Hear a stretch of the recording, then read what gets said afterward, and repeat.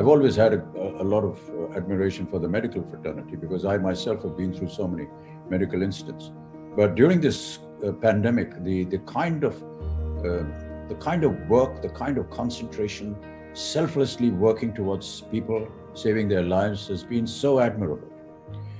I keep repeating this little incident at all the places where I've been asked to speak about it.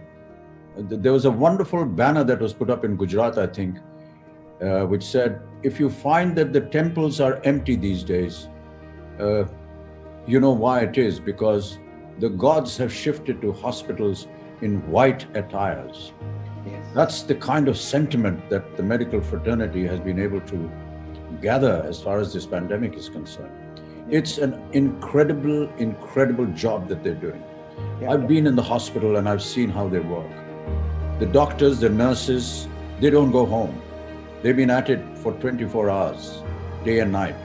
They live on the premise. They don't care about their families. They care about the patients.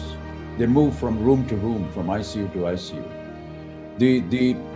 The attendants, the staff that come and clean your bed and you clean your room and clean your washrooms, just endless amount of hours that they put in without ever being conscious of the fact that, they could be victims. And that is so admirable. We have the greatest respect and regard for them. Not just them.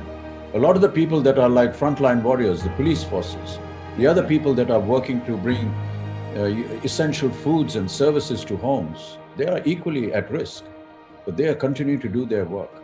And that's absolutely remarkable. So, great amount of affection, love, and respect for the entire medical fraternity.